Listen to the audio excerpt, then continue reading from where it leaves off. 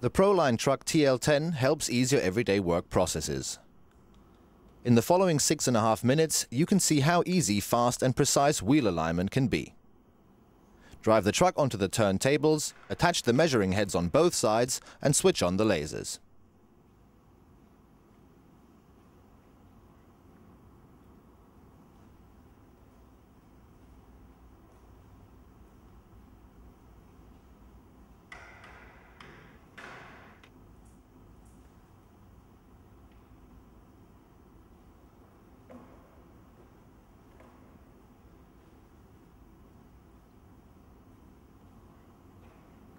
Now, magnetic gauges are attached to the rear axle frame.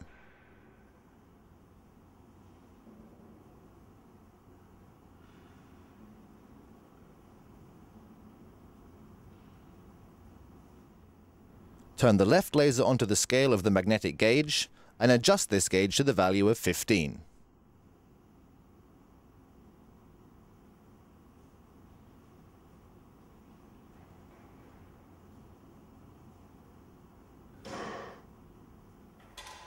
A second magnetic gauge is equally set to the value of 15.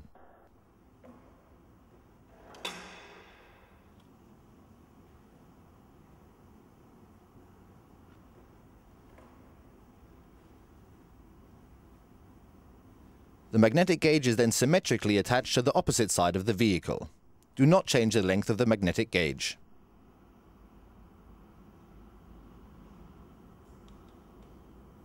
Now turn the second laser onto the second gauge. If the laser does not show the value of 15, the lasers on both sides are to be reset to half of the added laser values. Turn the steering wheel in order to reach this value.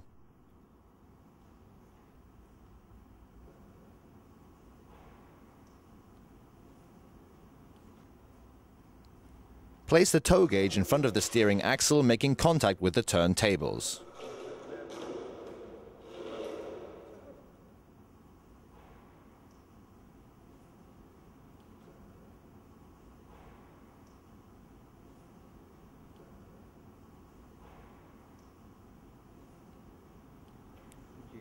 Turn the left laser beam onto the left scale of the tow gauge and push the gauge to 0. Turn the right laser onto the movable scale and move the scale to make both lasers display the value of 0. The laser of the right measuring head is then directed to the floor. Take a piece of chalk and mark the laser point. Now you can calculate the distance. The distance between gauge positions is dependent on the rim diameter and is calculated as follows. Rim diameter times 5 or times 10 equals the distance. Now the distance is measured and once more marked with a piece of chalk.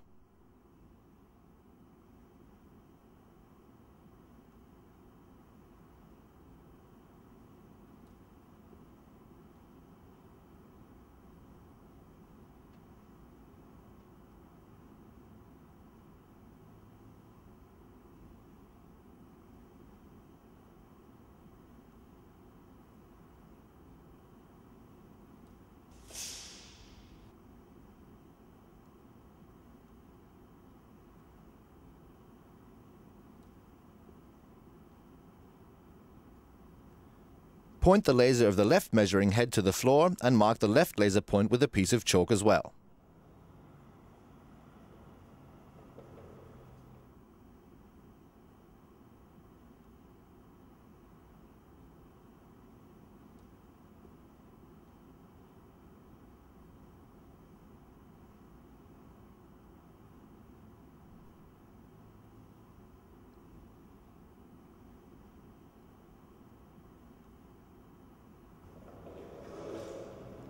Now you can measure and mark the distance on the left side of the vehicle.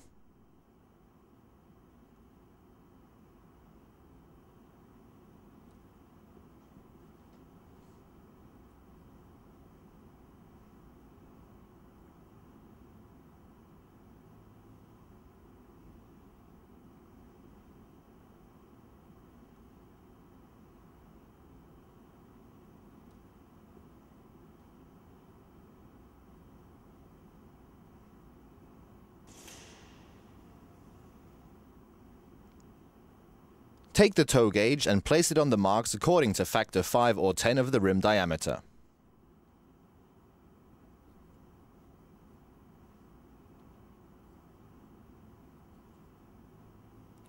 Turn both lasers on the gauge and adjust one side to the value of 0.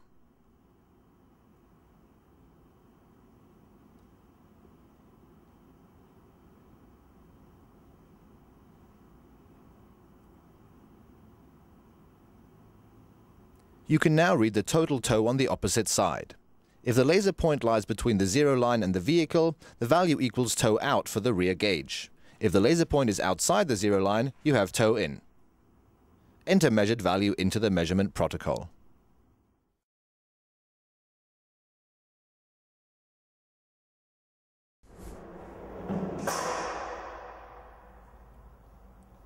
Place the turntables with the scale outward centrically in front of the front wheels. Now, the vehicle can be driven onto the turntables using the drive-on support. The drive-on support is to be used at all times. Neglecting to use the drive-on support may damage the turntables. Please note that the wheel center must be aligned with the turntable center. Once you have driven the truck onto the turntables, you can remove the locking pin.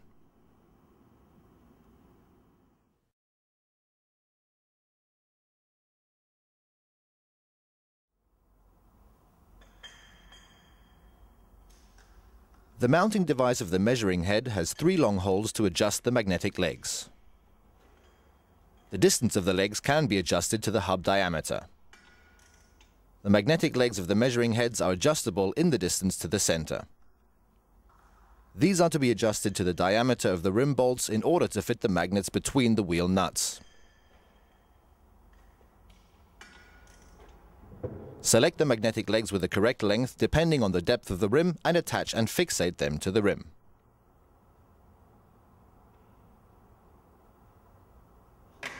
Make sure to apply the device only to clean points of contact.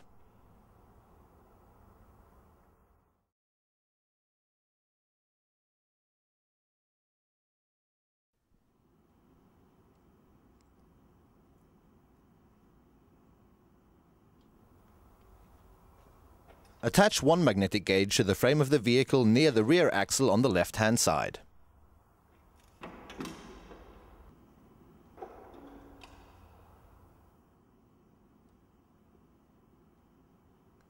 Turn the left laser onto the scale of the magnetic gauge. Do not stare into the laser beam. Adjust this gauge to the value of 15.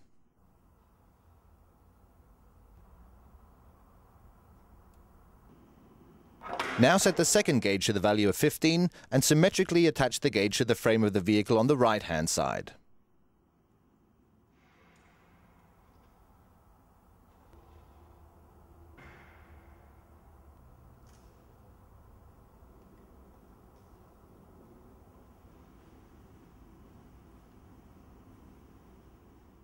Once this is done, you can switch the right laser on and turn it to the magnetic gauge.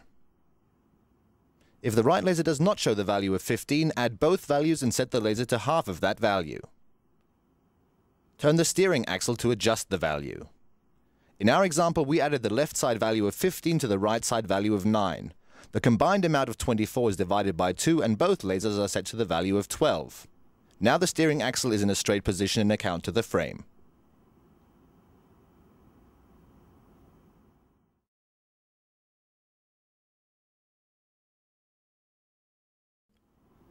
Instant camber measurement is possible in the aligned steering position. Calibrate the digital protractor, attach it to the measuring head, using the level to bring it into a horizontal position, and use clamps to fixate it slightly.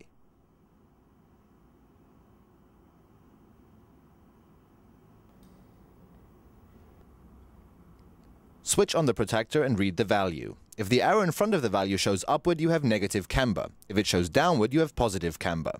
Conduct this measurement on both sides of the vehicle and enter measured values into the measurement protocol.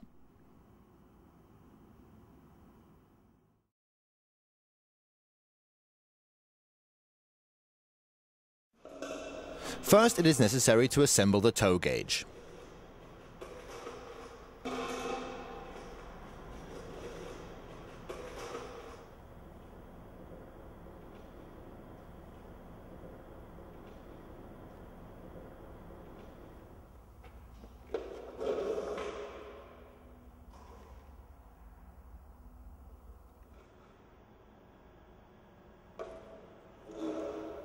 Now place the toe gauge in front of the turntables of the axle you wish to measure.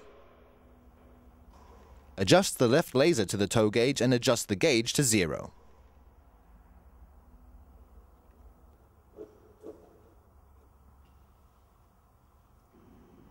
Turn the right laser onto the movable scale and move the scale to make both lasers display the value of 0.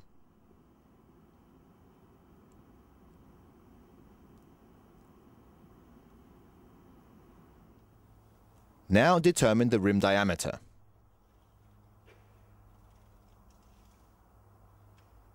The distance of the two gauge positions is dependent on the rim diameter and can be calculated as follows. Rim diameter times factor 5 or factor 10 equals the distance. Turn the laser to the floor and mark the laser point with a piece of chalk.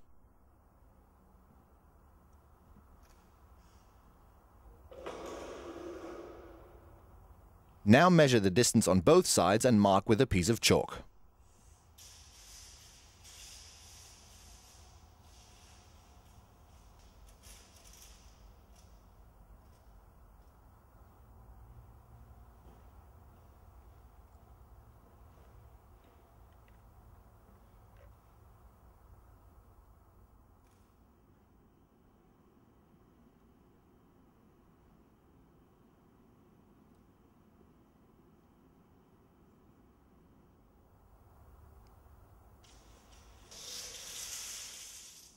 Now place the toe gauge on the marked position according to the rim diameter value times factor 5 or 10.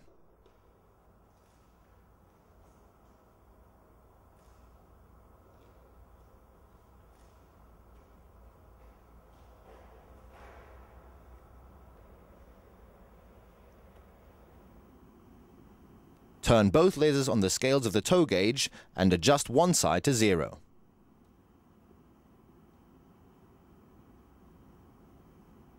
You can now determine the total toe value on the opposite side. If the value does not correspond with the target value, align the toe accordingly.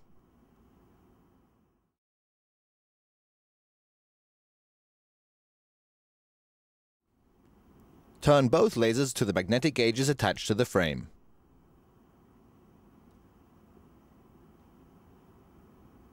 Turn the steering wheel in order to reach the same value on both gauges. Enter this value into the measurement protocol.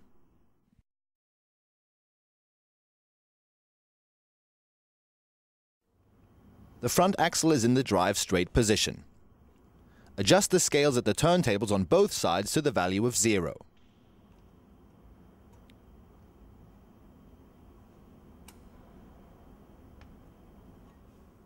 Attach the digital protractor to the left measuring head. Bring protractor into a horizontal position using level and switch it on.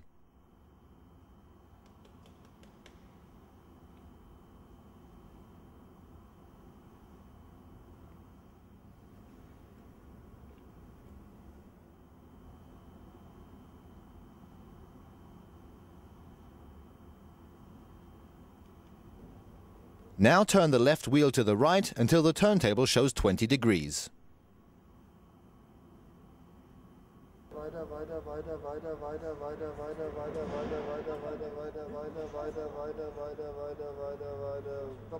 Read the value and enter it into the protocol. Now turn the left wheel to the left until the turntable shows 20 degrees. Read this value and enter it into the protocol. Then add the two values and multiply with 1.5. This is the value of the caster on the left side. Repeat process for the right side.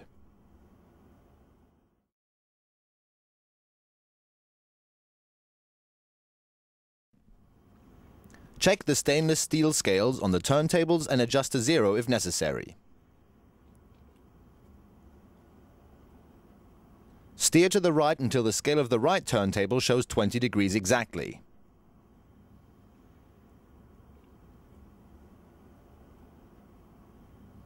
Read the scale on the left turntable and subtract from 20. This is the toe-out angle. Enter this value into the measurement protocol. Now steer to the left until the scale of the left turntable shows 20 degrees exactly. Read the scale on the right turntable and subtract this from the value of 20. This is the toe-out angle. Enter this value into the measurement protocol. With correct steering geometry, the two toe-out angles may not deviate strongly from each other.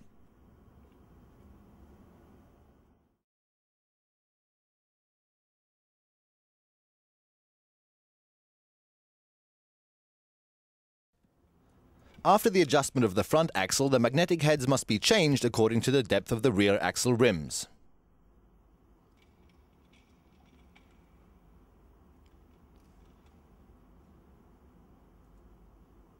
Attach the measuring heads to the rear axle. Make sure to apply the device only to clean contact surfaces at the rims.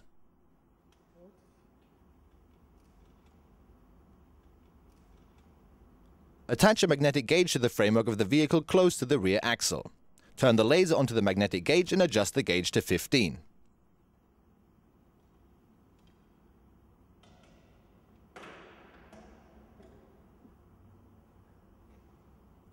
Adjust the second magnetic gauge to 15 and symmetrically attach to the opposite side of the frame without changing the length of the gauges.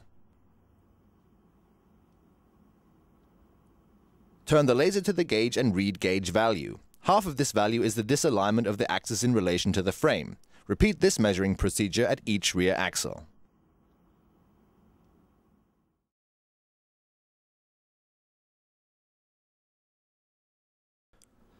The total toe rear axle is measured just like the total toe front axle. The only difference is that the toe gauge at the rear axle is adjusted to 0 and then placed at the front or rear. Turntables are not necessary during this procedure.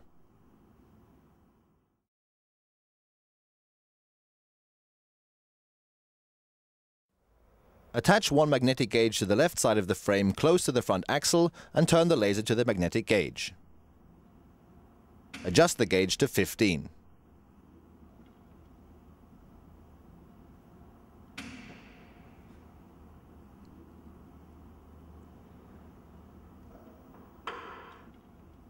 Symmetrically attach the magnetic gauge to the opposite side of the frame without changing the length of the gauge. Turn the laser to the gauge and read gauge value. Half of this value is the angular tilt of the axis in account to the frame. Repeat this measuring procedure for each rear axis.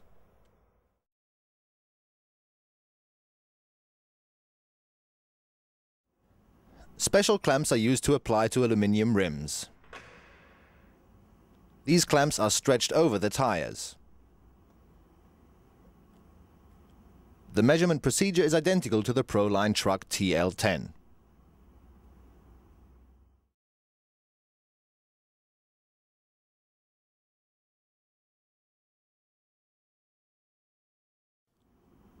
Of course, trailers can also be measured with the Proline truck TL10. The measurement procedure is identical with the measuring of the truck. However, this procedure does require an optional trailer gauge.